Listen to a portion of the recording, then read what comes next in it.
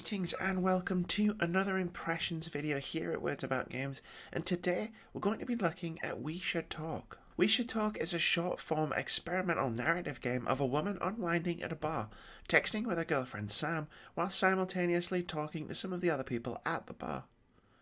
You'll use what the developer calls the conversation spinner to form sentences as you talk, constructing your lines out of a few different parts to create dialogue that can change entirely in tone, intent, and meaning simply by changing one or two words.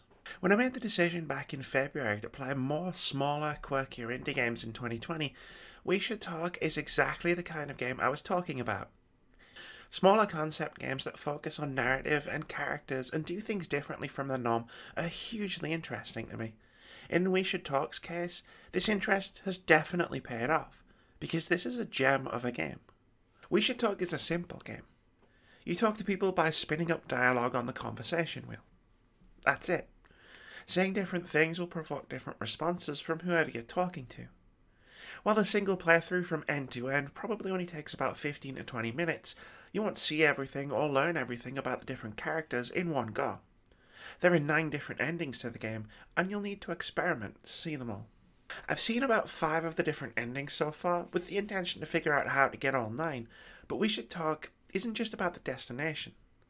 Different lines of dialogue can get the characters to open up to you, with sometimes very unpredictable consequences.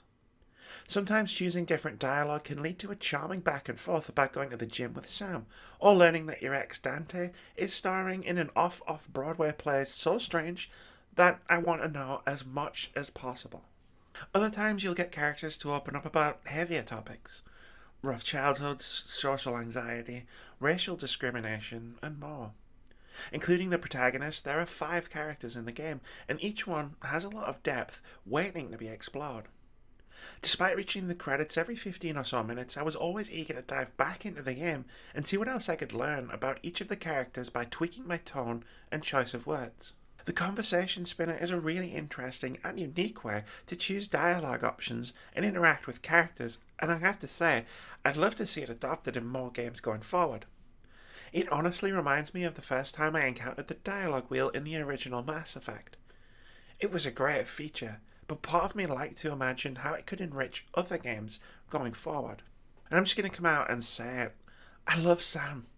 The main character's girlfriend is an adorable dog, and I just wanted to love and encourage her with every interaction. Honestly, if the option existed to just leave the bar the second she texts about slurping nudes, I'd have probably picked it pretty quickly. When it came time to aim for an ending where I broke her heart, which I assumed had to exist, it felt terrible. The game isn't shy about letting you be a pretty terrible person, and honestly, it crushed me a little. So much so that on my next playthrough, I was as nice and supportive as I possibly could be to her, just to make myself feel a little better. Which is a testament to how well written Sam and the protagonist are, that We Should Talk could make me feel things like that. The other 3 characters, all of whom you'll meet and interact with in person at the bar itself, are less well drawn, though this is partly down to having fewer interactions with them. I never found myself as invested in them as I was in Sam, which is understandable given that you spend way more time in any given playthrough interacting with her, unless you continuously blow her off, you monster. We Should Talk is a simple game, but a very engrossing one.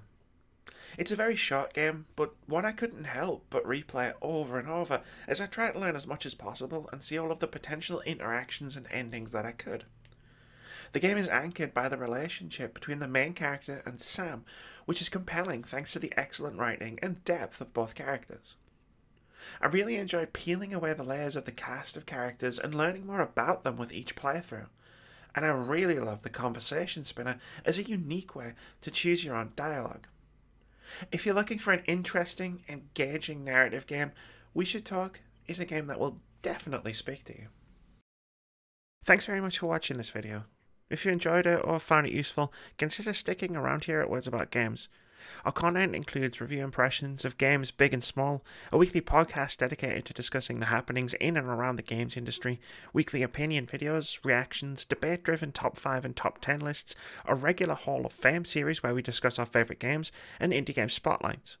We also stream every Friday and Saturday at twitch.tv/wordsaboutgames. Most importantly, have a brilliant day.